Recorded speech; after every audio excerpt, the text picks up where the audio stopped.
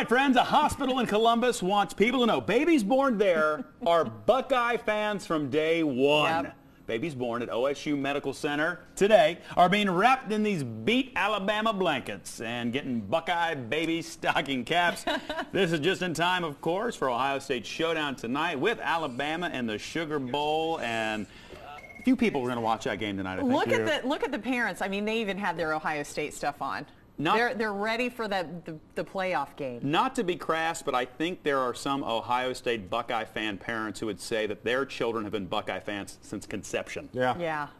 I have been. My parents were both huge Buckeye fans. So you've been, there you go. She's Scarlet and Gray. She's all ready today. Scarlet and Gray.